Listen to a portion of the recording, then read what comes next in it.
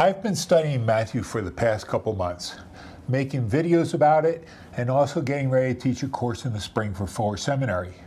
And I suddenly realized I never addressed the question, why study Matthew in the first place? Why am I spending all this time studying and reading commentaries and preparing stuff on Matthew? Even in seminary, the situation's the same. If you were in seminary and you're planning on which courses to take in the future, and you looked at the course catalog and you saw something like, this course will focus on a detailed exegesis of portions of the English text of the Gospel of Matthew. Emphasis will be given on exegesis, interpretive history, problems, theological understanding, and practical significance of the text. Well, doesn't that just convince you that you should take this course? Boring! And I even wrote that. I mean, there are 66 books in the Bible. There are 3 other Gospels, so why Matthew? But first, a digression. Last year, I was really hoping that my plant would put forth a flower, and this year it did not disappoint. One flower once a year, but I digress right now. Back to Matthew. First off, the Gospel of Matthew has been a favorite in the church throughout history. That doesn't tell us much, so let's look at why. Well, one reason is the attention Matthew gives to Jesus' teachings. The Sermon on the Mount in chapters 5 through 7 is one of the best known portions of Jesus' teachings in any gospel. Second reason, Matthew constantly alludes or quotes from the Old Testament or Hebrew scriptures to prove something about Jesus' life or to teach us something, but he does so in some very interesting and nuanced ways. For example, in the birth of Jesus, he quotes from Isaiah 7:14, "Behold, a virgin shall bear a son." When he does this, he quotes from the Greek translation of the book of Isaiah, which has Parthenos for virgin. But the Hebrew text reads Alma, which refers to a young woman. The Hebrew word profiles her age, while the Greek, her sexual status.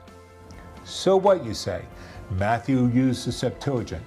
Well, a few verses later, Matthew talks about the Holy Family having to flee to Egypt to escape Herod's attempt to kill the infant Jesus. Matthew then cites Hosea 11:1 to explain their being in Egypt.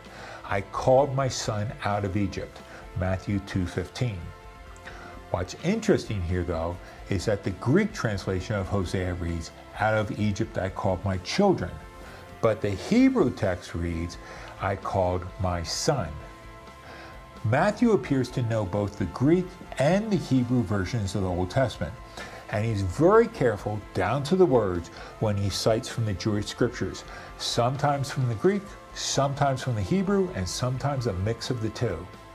He just doesn't crudely take a passage from the Old Testament and say, oh, look, this talks about Jesus, and then plop it down in the middle of his gospel. He's very subtle in the way he does so, and he uses them to make points or convey ideas that require more than just a quick surface reading on our part. Enough about that. The next video is going to be on his use of Galilee of the Gentiles in chapter 4, and I'm going to look at that in more detail then. Structure. Usually when you're studying a book of the Bible, you have to hunt and peck around in ancient documents like these to figure out its structure and how the book is organized. The challenge with Matthew is that he provides an overabundance of these features. Perhaps the most important or best known are his 5 uses of "and when Jesus finished ... This occurs in 7:28, 11:1, 13:53, 19:1, and 26:1. And I have a whole video on how Matthew is organized, and I'll have a link up here for you if you're interested, and I will also have a link in the Show More section under the video. Matthew also likes to use geographical or spatial references in his gospel. Notice, right at the start, a star leads the Magi from the east to Jesus. Within his gospel, mountains, sun, moon, Galilee, and other locations figure prominently in how he tells his story. They're just not referenced to move the story along, they contain meaning as well. Literary mastery.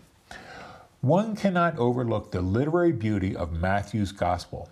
If you read Mark and then turn to Matthew and read a similar passage, you will immediately realize that Matthew has a much richer and beautiful literary flourish to his account of Jesus' life. At the macro level, this is seen in how he organized his gospel. Again, see that video. Okay, let me give you a little teaser that's not in that video, and this is absolutely free, no charge at all. At the very start and the end of his gospel, Matthew makes use of a literary feature called an inclusio, or a bookend, something that brackets what comes in between.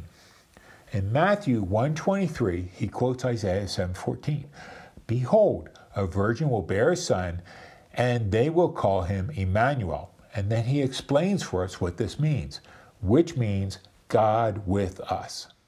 At the very end of his gospel in 28:20, as he is commissioning his church to go and make disciples of all the world, Jesus gives a promise. And lo, I am with you always. And this whole idea that God is with us or that Christ is with us is one of these promises that bookends his gospel. This is perhaps the most important inclusio within his gospel, but there are lots of others in smaller sections as well. Matthew also likes to group things.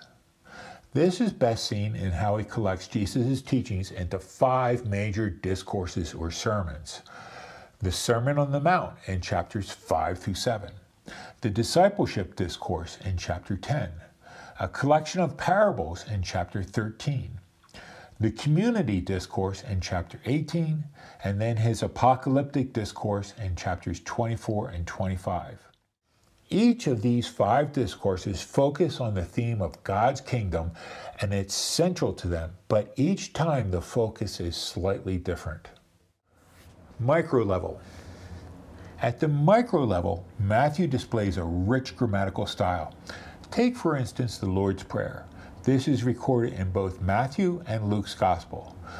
But if you've heard this prayer in church or in some other setting, I would bet that you heard Matthew's version of the Lord's Prayer.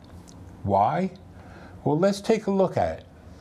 Luke has, "Father, hallowed be your name, your kingdom come. Give us each day our daily bread, and forgive us our sins, for we ourselves forgive everyone who is indebted to us, and lead us not into temptation." Now, this is out of the English Standard Version. But is that the way you've heard it, memorized it, or heard it read in church? Probably not. Now let's take a look at Matthew's version. "Our Father in heaven, hallowed be your name. Your kingdom come, your will be done, on earth as it is in heaven. Give us this day our daily bread, and forgive us our debts, as we also forgive our debtors. And lead us not into temptation, but deliver us from evil." Which version are you familiar with? That's what I thought. Matthew's. Notice how Matthew has carefully structured this so that it works as a prayer within worship. Finally, like Mark, Luke, and John, Matthew's intended audience was the churches he worked in. What makes Matthew unique is that his gospel is essentially an ecclesial document. It's intended to shape the life and practices of the church that he's writing to. Where you could say that the others are intended to do that as well. But Matthew lets us know this directly.